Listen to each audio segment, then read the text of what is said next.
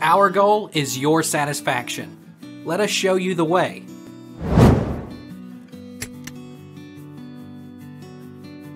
What does NAC do for the gut? NAC is rapidly metabolized by the small intestine to produce glutathione.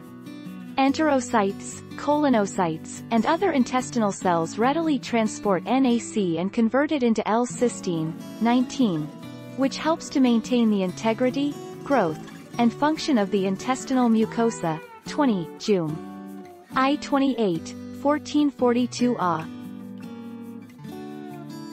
Is NAC good for IBS?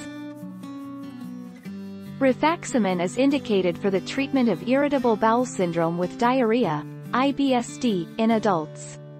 N-acetylcysteine, NAC, is a clinically approved mucolytic agent.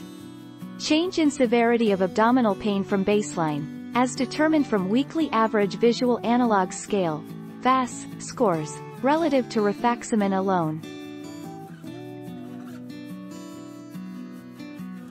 Take our lead. Let's help you make your mark.